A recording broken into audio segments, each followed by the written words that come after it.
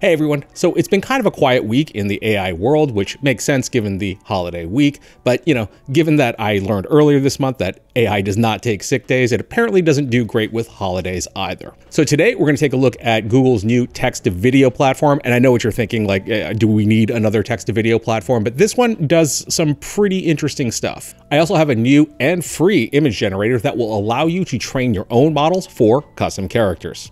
Okay, let's dive in. So first up from Google, we have Video Poet, which name-wise, at least, I guess kind of fits into the whole Bard theme. So it's no secret that Google has been kind of lagging in the AI image and video space. So it is nice to see them stepping up with Video Poet, and there are some really impressive things in here. So Video Poet currently outputs at either 17 frames or 41 frames. That basically equates to either 2.1 seconds or 5.1 seconds. But it does have a very solid extension function. We'll be taking a look at that in just a minute. The example videos are pretty impressive, although I do tend to take them with a grain of salt. I mean, they obviously are putting their best foot forward. These are probably fairly cherry-picked. But there are some overall things that we can glean from this, such as what does the overall motion look like, how does frame interpolation look, and what does it look like in terms of overall aesthetic. For one, it does seem to do fairly well with kind of special effects shots, such as this tree walking through a forest, which kind of looks like a baby Ent from Lord of the Rings, and definitely has some very developed calves. That's a tree that does not miss leg day.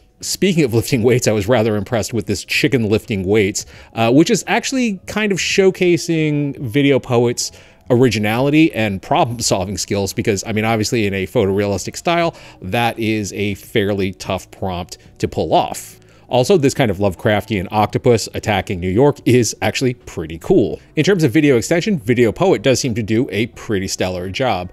Take this example, it's kind of Paddington-esque of two teddy bears walking down a rainy street. Obviously, one of the things that we've seen in Gen 2 or Pika is that as you extend a clip, either things get very murky and muddy, or, things get super weird. The key to that seems to be the fact that this model was trained across videos, images, and text. Because the model encodes the first frame independently, it's able to reserve, I guess, essentially its remaining tokens to the subsequent frames, which then extends into, well, video extensions, allowing for coherent motion, style, and identity across up to 8 seconds. And because of that, you're able to do some interesting narrative things in terms of your extensions. In this example, we have two raccoons Mad Maxing their way through the forest, and then on the extension, we have the apocalypse explosion happening behind them.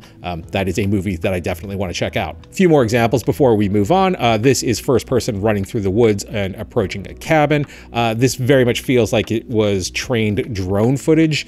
Very much reminds me of a Sam Raimi Evil Dead shot. And interesting with the person's hands coming out, it almost looks like they're kind of werewolfing their way forward. So maybe it is a, Sam Raimi movie. Two quick walking videos. Walking, of course, being fairly challenging for AI video. The mummy outside the Louvre looks pretty great with his, confident strut forward.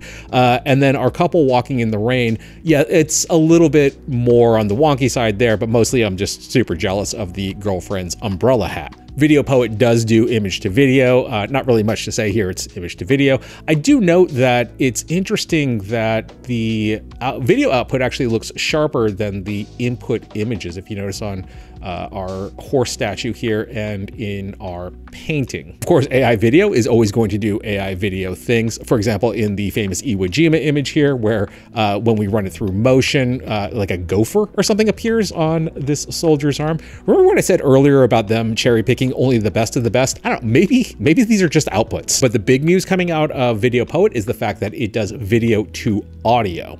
The audio is a little bit on the janky side. Let's give it a listen with a teddy bear playing drums. Here's a pink cat playing piano in the forest. In addition to that, it does appear that Video Poet is capable of masked video or video in painting, as well as video out painting, stylization as well, and depth and optical flow, pretty much making it an all-in-one AI video solution. Now, all that said, as very typical of Google, it has not been fully released to the public as of yet. That said, I do think that this one will release fairly soon and not, sort of vanish into vapor like a number of other Google projects. It does feel like 2024 will be the year that Google starts shipping a little bit harder. And given, these kind of wonkier outputs that we saw in the Video Poet demos, at least we're not going to have a Google Gemini situation on our hand. I don't think anybody's going to claim that was faked. Moving on to a new AI image generation platform that will allow you to train your own models for consistent characters. This is scenario.com, which bills itself more as a game asset generator, although when you dig in, you'll see that there's a lot more that you can do with it, including, upscaling your image, pixelating an image if you want to, and even vectorizing it. For today, we're just going to concentrate on the training of your own models. To do that, obviously, you just simply sign up with Scenario and then come over to this Models tab and push the plus button. Hit the Start Training on Train Your Own Model. And from there, you can add up to 50 images. You can choose to do so in SDXL or SD 1.5. For the most part, I would pretty much recommend leaving all of these sliders at the default setting, but feel free to experiment should you choose. So I took a number of images of myself and trained a model so that I could become the man in the blue business suit. Prompting is definitely in the more typical Stable Diffusion style. Obviously be as descriptive as you possibly can be in your prompt, and negative prompts do play a pretty large part. I did end up with some fairly decent results, feeding it about 10 images. The prompt here was photography, man in a blue business suit, walks down a busy city street. I didn't give it a ton of negative prompts. I really spent a lot of time on my prompt, but it kind of looks like me. Another one yielded this. I did prompt for a close-up on this one, and it gave me a close-up.